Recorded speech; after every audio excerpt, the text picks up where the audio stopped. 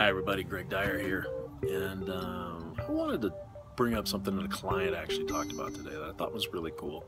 His name's Chris, and he brought up this concept of thinking about terms of like a drawing and how you've got the positive, which is the medium in which you're using to write with, whether it be a pencil or a pen or whatever, usually one color, and then you have the medium of what you're writing on, which is like the white sheet of paper, and you look at it from the standpoints of pencil's the positive and the paper's the negative, and it requires both in order for you to be able to see the image that's being drawn or that's coming out.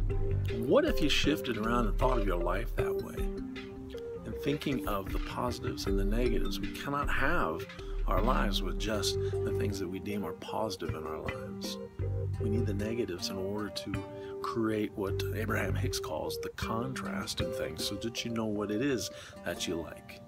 And you can even go further. Chris was talking about this. You can think about it in terms of the things that fit into the negative, that white space in between the lines that you're drawing, the positives that you're drawing. Also sit all the things that you don't know about, all the things that are happening that are just not part of your world yet, that you don't understand. We need those too in order to determine what it is that we like to have in our lives, and to define what it is that our life is, if we choose to make those choices. Anyway, my name is Greg Dyer. Just some thought for you today. I'll talk to you next time.